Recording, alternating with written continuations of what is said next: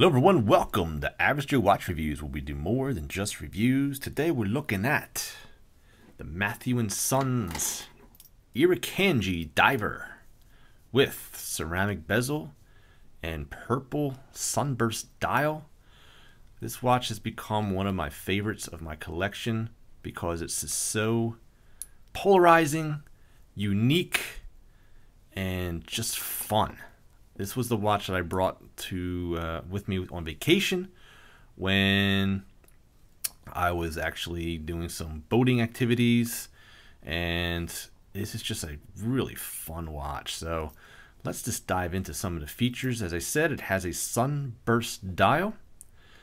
This one features the NH-35 movement, which is the ever so popular in Microbrands, and this watch does have beautiful lume, not only within the dial and the indices and the hands and the lollipop second hand, but also the ceramic bezel insert also has lume on the numbers. Now, as you could see, and also the pip and the dashes here. So the crown here, I actually ordered for at the 10 o'clock position. And they give you the option for the 10 o'clock position or the 4 o'clock position.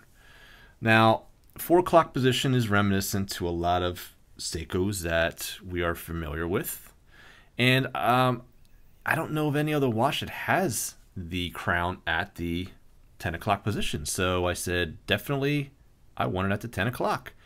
And as you can see, the Matthew & Sons logo on the crown.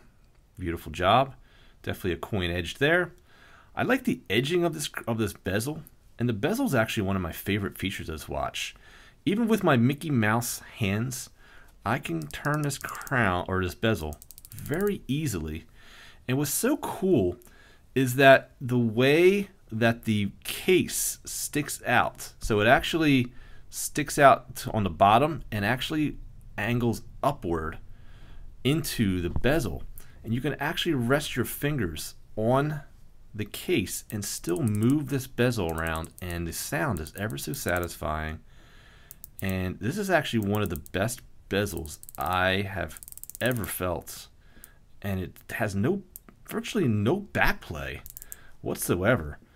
But I mean, it's just such a very crisp, clean, easy to turn unidirectional bezel.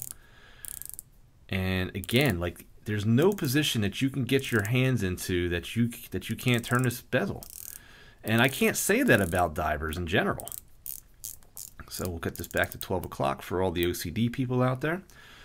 Now, when we turn the watch, you can see the sunburst, which is a beautiful effect.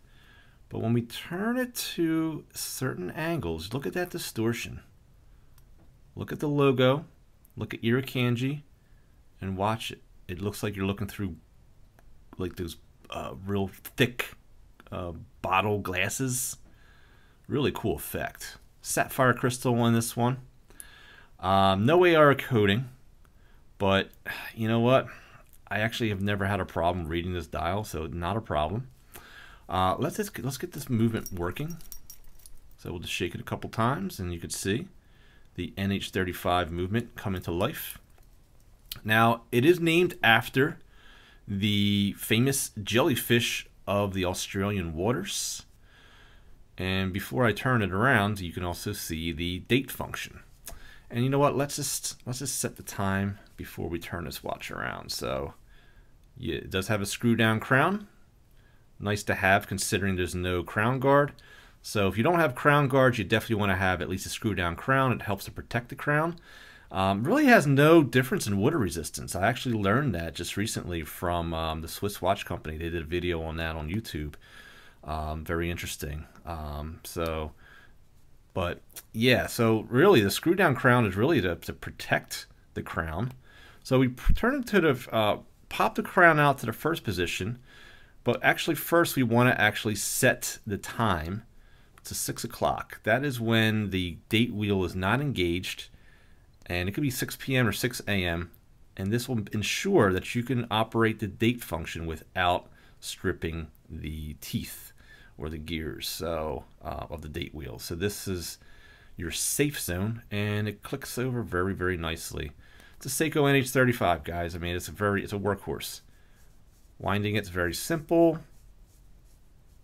Okay, and then you just press it in and turn to lock the crown.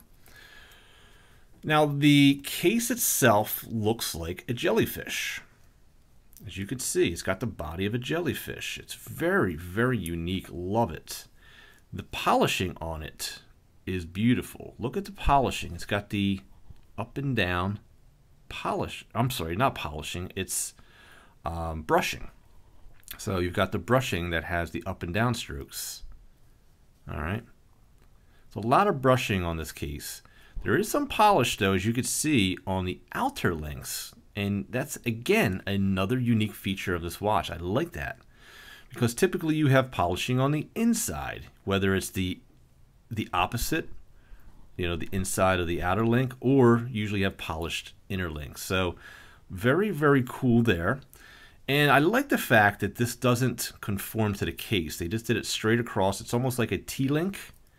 Very nice. And you also have screw-in links. Very, very quality. Plenty of micro adjustments. Look at that. You get 6 micro adjustments here. You get yourself a milled clasp with a safety clasp on top of that. And the MAS logo, brushing and polishing on it. A little bit of brushing and polishing on the safety clasp as well. Very, very nicely done. This watch also comes with a black nylon strap. The jellyfish, the Irukandji jellyfish, it's stainless, sapphire, water resistant to 200 meters. And again, that NH-35 movement. You see some bead blasting on the back of the case. Very nice embossed jellyfish. Very, very nicely done. Like the fact that it's a screw down case back. I mean, I really don't have much to say in regards to anything negative.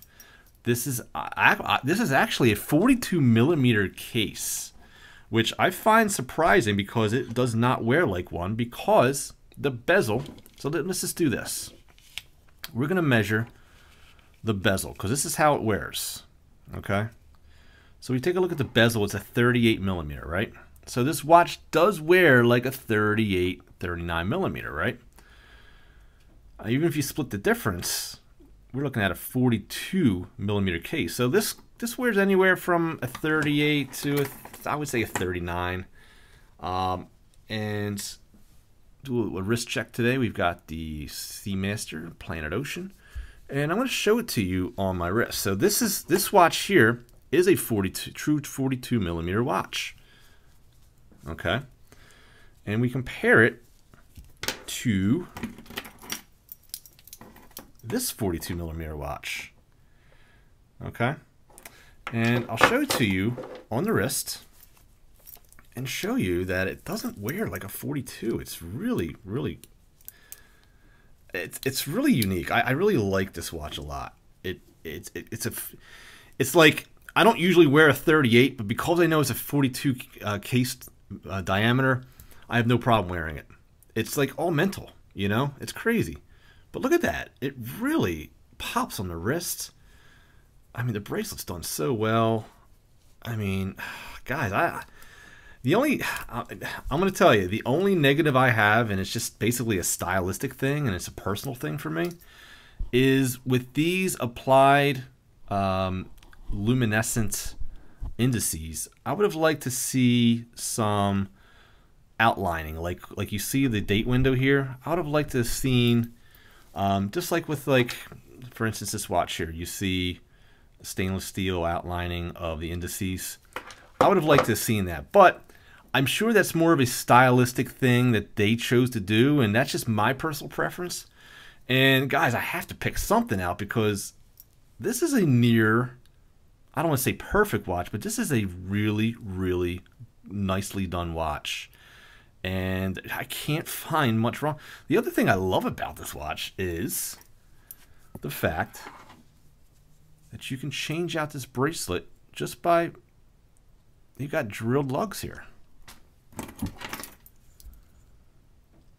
What a pain those gloves are, man, I'll tell you.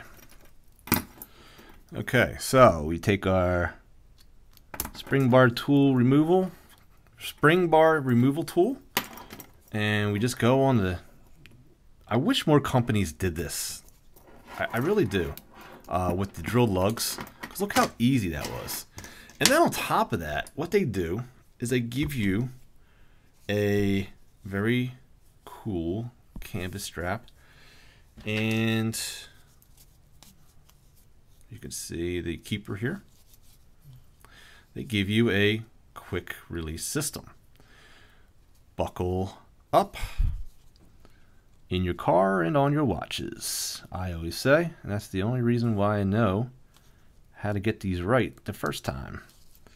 So I'm going to show this to you on the canvas strap, and we'll tie this all up for you.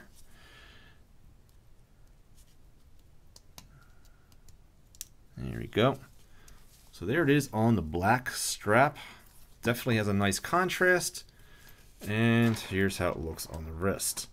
So either way, the watch looks great. I prefer it on the metal strap or on the metal bracelet, but you guys might think differently. But I want to thank you guys so much for joining me. This is definitely one of the more fun watches that I've reviewed in a while. And I want to thank you so much. And please remember that there's always time to be kind to one another. Please take care of each other, and I'll see you guys next time on Average Joe Watch Reviews. God bless, my friends.